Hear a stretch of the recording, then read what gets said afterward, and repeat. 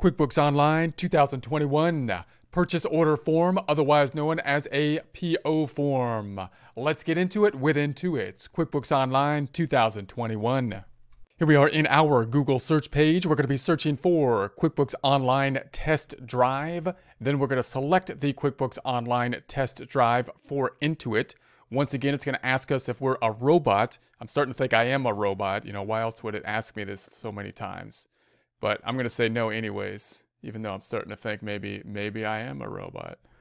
Note that one reason I'm going to keep on logging in is to just show that we are using the free sample file number 1, and number 2, that if we make any transactions into this file in a prior presentation, if we log back in, then it should kind of reset itself. So that I want to show it from a kind of a clean slate, as if you're going to start and remove yourself from each presentation and then go back into it. If you like take a break and come back into it, and then basically the data will be reset to the prior point. So we'll be having as similar a data point as possible whenever we start each presentation. So we're in the Craig's Design and Landscaping Service Practice file here. We're going to be continuing on with the items within a vendor section. So we're looking at the items in the vendor section. The primary items we looked at were the bill and then the pay bill, that being the primary kind of cycle within the vendor section. We're going to take a look at checks a little bit later, but now we want to add into the mix, what if we had the inventory involved in this? So now we're going to add the inventory. The inventory is going to include possibly a purchase order, depending on the type of business and the type of inventory and process we are using.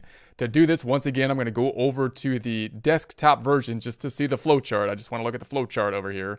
So we have our flowchart up top. Now, if we don't have inventory turned on, like for the desktop version, or if we didn't have inventory, you could just visualize these items that we went over in the prior 2 presentations as your primary, basically accrual cycle process. Meaning, once again, if you do not have inventory, you'd be paying off basically your normal expenses by either entering a check type form or expense type form, which will be decreasing the checking account directly, other side going to like the expenses, or you'd be running through accounts payable, entering the bills, which would then increase the accounts payable and record the expense at that point, and then print a check or expense type form, which is going to be a pay bill type form, decreasing the accounts payable, the other side then going to the checking account, decreasing at that point. Now, if you have inventory, then we have this added kind of row up top that you can basically visualize, and that starts with the purchase order. The purchase order is something that not all businesses will have, and it's a little bit confusing to think about. This is the one form that basically when we write it out, there's no effect on the financial statements. There's no financial transactions. There's no impact on the balance sheet and the income statement, which is different than just about any other form that we're going to be looking at. The forms are usually the data input point for which the transaction will be recorded in the system by QuickBooks. The journal entry will be recorded. 2 accounts at least will be affected. The double entry accounting system will be happening. Purchase order, not the case. What is the purchase order then? We're going to be requesting inventory from, say, a vendor. And if we're imagining, let's imagine we're going to be requesting inventory like coffee cups from a company in China, let's say, and we're just going to be requesting the coffee cups. Now, normally, if you were an individual and you were going to be requesting something to be purchased, say, online from something like Amazon or some online retailer, you would be paying at that point in time, at the time you request the purchase with a credit card, typically, and then you would be shipped the information. Now, at that point, in that case, you would have a financial transaction because you paid for it at the point in time that you requested it, even though you had not yet received it. If, on the other hand, and it's often the case that if you're a company or a business-to-business type of entity, the purchaser may have more control over the situation in some cases. In other words, they might be able to request, in our case, coffee cups maybe to be shipped to us without first paying for them. Then we're going to receive the coffee cups, and then we're going to basically pay for them at the point in time we receive them. So that's a little bit different than what we're used to in an individual type of transaction. So in that case, that's what the purchase order is doing. We're going to say, hey, look, we want this many coffee cups. We want them shipped to us. And then once we verify that the shipment lines up to what our purchase order is, then we'll pay it. So that means that we want to track the purchase order because that's the request for the inventory, but there's no actual effect on the financial statements. There's no effect on the balance sheet or the income statement because 1, we haven't received the inventory, and 2, we have not yet made a payment. And then what's going to happen is we can imagine we'd receive the coffee cups in our warehouse with a bill attached to it. And they're going to say, okay, now pay us. We gave you the coffee cups, give us our money. And so now we're going to enter the coffee cups, increasing the accounts receivable at that time, and then the accounts payable typically. And then we're going to go ahead and pay them off in our normal kind of bill pay process, meaning at the point in time that we receive the inventory, we will then be in the same process in essence as if we entered the bill down here.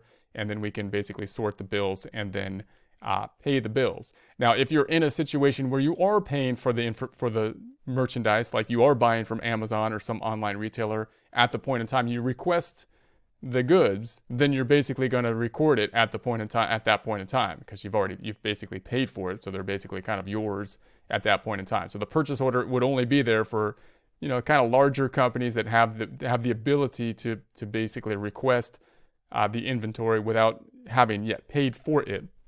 So then if we go back on over to the online then, so if we think about it here, if we go to the new item, we're thinking the process will be under the vendor section. We're going to have the purchase order. No financial transactions are going to be related to it, but then we're going to receive the inventory. And once we receive the inventory, we're going to enter that with the bill. We're going to receive it with the bill. So those two things will kind of be linked in that case. So let's open the purchase order.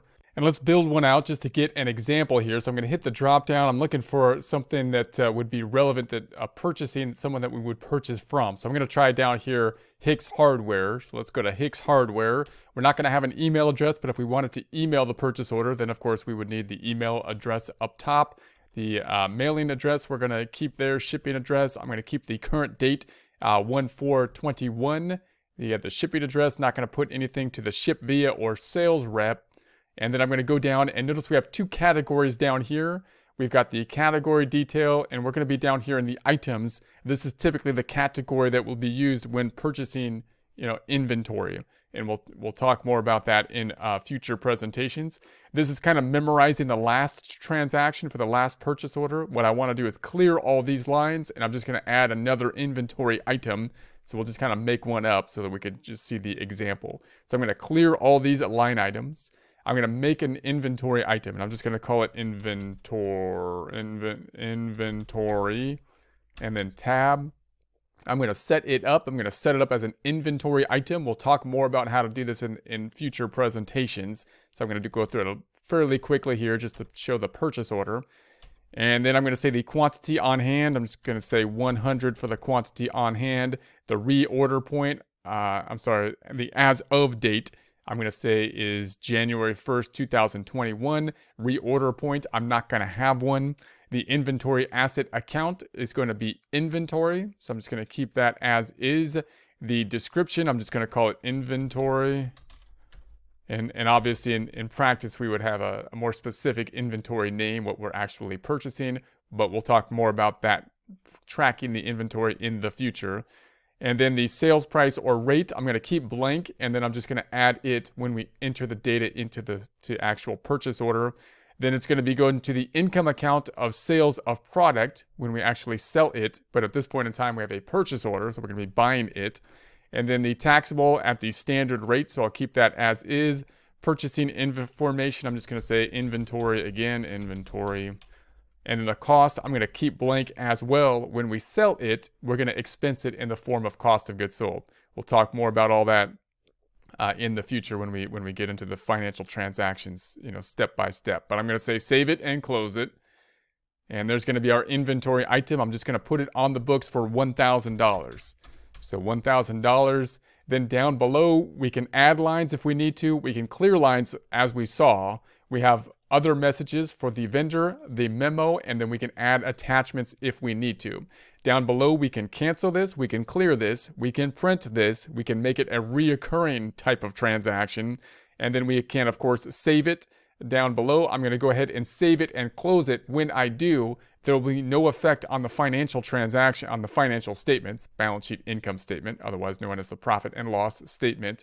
However, we will be able to track whether or not we have received the purchase order. Once received, once we have it in our warehouse, then we can imagine a box of goods, the inventory coming with a bill in it, and that's when we record the bill. So let's kind of imagine that process.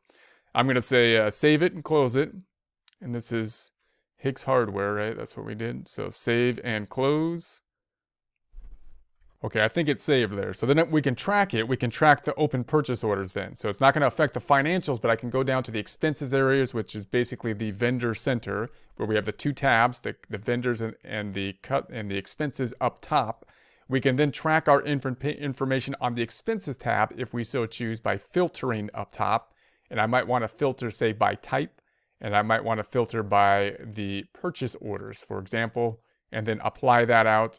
And there we have our purchase orders. We might want to look at basically the open purchase order. So I might filter once again, and we might say that we want the status to be open. So we're looking for the open purchase orders and then say apply that out. And then we have our purchase order. So here's the purchase order up top.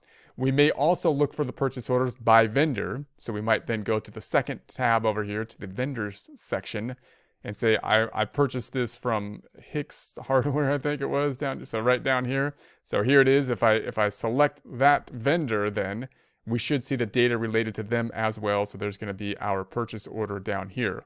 Now, the next thing we're imagining is that this comes into our warehouse with a bill on it. So we got the inventory, box of inventory, bill in it, and then we enter the bill into the system. There's a couple ways to do that. Let's see a couple. I'm going to go back up top.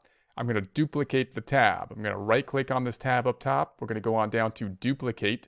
So we have another tab that's going to be showing on the right hand side. We can imagine then our box of inventory with that bill in it, and we can then go in and say, okay, now we're going to enter the bill. So I can go to the new tab, vendors, and we could say bill. We're going to enter the bill now. Now bill doesn't mean we're billing the customer. That means we're paying the vendor. That's what QuickBooks terminology is. QuickBooks terminology goes one way. Bill means that we're being billed by a vendor. Someone else is charging us for, in this case, inventory. And then I'm going to type in Hicks Hardware. And then when I say tab, this thing pops up on the right-hand side. It's saying, hey, look, you have this purchase order that is linked to it. Do you want us to populate this bill? Is this what you're paying for? Is this the inventory that you got? I'm paraphrasing what QuickBooks is trying to tell us.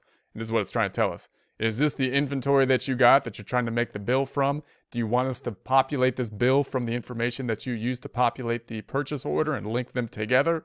We're going to say, yeah, that's what we want. And if we're not sure, we can open it up here. We can actually look at that purchase order and say, double check it. But we're pretty sure because we just did it. So I'm going to say add. And then it's going to add that information. So now we've got the mailing address for the bill date, and so on, which is, for me, the current date. And then down below, we've got the 1,000 for the inventory being purchased. Now, normally it would be tracking down here as an inventory item as well. I'm not sure the inventory settings are set up, to have it tracked in the practice version here. So we'll look at it more when we get to the second half of the course. But we can see we have the charge. It's been populated for $1,000 for the inventory. So I'm going to go ahead and say save it and close. So we'll save it and close it. And then I'm going to go back on over and there we have it. So now the bill has been paid. We have the bill up top. And then we have the purchase order that we use to create the bill. And that's going to be the typical order we will have. We'll have the purchase order, and then we'll pay the bill. Now, just note that I was going to show a couple ways. If I go back to the vendor section and we look at those open purchase orders, let's say I go back to the expenses down here, and then I'm going to go to the expenses tab up top. And then we have this other purchase order. The other way you can get to that bill is you can go to this open purchase order within the expenses, and we could say, hey, I want to hit this drop down and I want to copy this to a bill directly. So then instead of going to the bill and then saying enter vendor and then add it, I can go to here, the purchase order, and then say copy it to a bill, and then it'll generate the bill with that information. And you can see down here it populated properly with the item being shown at the bottom. So you can see the item shown and basically that link happening here. So that's going to be it pulling over. So I'm going to close this back out. And do you want to save it? I'm going to say, do you want to leave without saying? I'm going to say yes. And then that should be what affects the financials. So if this one got recorded correctly, it should affect the financials. Let's check out the financials just to look at that. If I go then to the reports down below, let's go to our favorite report, that being the balance sheet report. It's one of our two favorites, at least, balance sheet and the income statement. I'm going to close up the hamburger. I'm going to hold down Control, scroll up just a bit. So we could see the information, and we're in 2021, so that's when it got recorded, so that should be it. And you can see the inventory asset down below. So inventory should be increasing, you would think. So we're going to increase that, and I'm going to hold down Control and scroll down a bit now. And so there we have the bill that came in. So there's the $1,000. It's now increasing the inventory. And note what it didn't do. It didn't record an expense yet, even though we entered the bill. And oftentimes, as we saw in the past, when we entered the bill, it would affect an expense account. But now we have kind of an accrual type of thing going on rather than a cash basis. We got an accrual basis kind of thing. That meaning that we're going to track the information when, or we're going to record the expense for inventory when we actually use it to generate revenue in the form of cost and goods sold. So that inventory complicates things a bit, and it kind of forces us oftentimes to use an accrual basis method.